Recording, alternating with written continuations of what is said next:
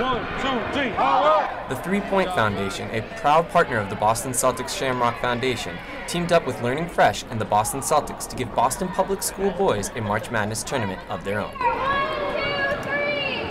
Celtics forward Jared Sullinger and former Celtic Dana Barros came to help teach these kids the importance of math.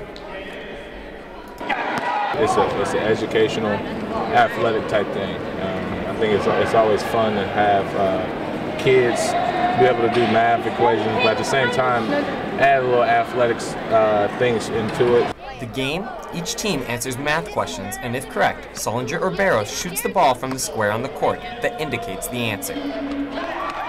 The message was even simpler. Work before play, but work can be fun too. So it's something which they want to do to improve their academic skills.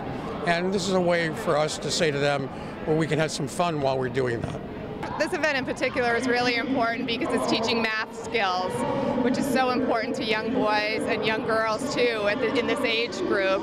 And so the kids get to do these math problems, but they get to do it in a fun environment with a basketball game. So it's a win-win situation for them. Team Barros ultimately won, but everyone was really a winner as they exercised their body and their brains.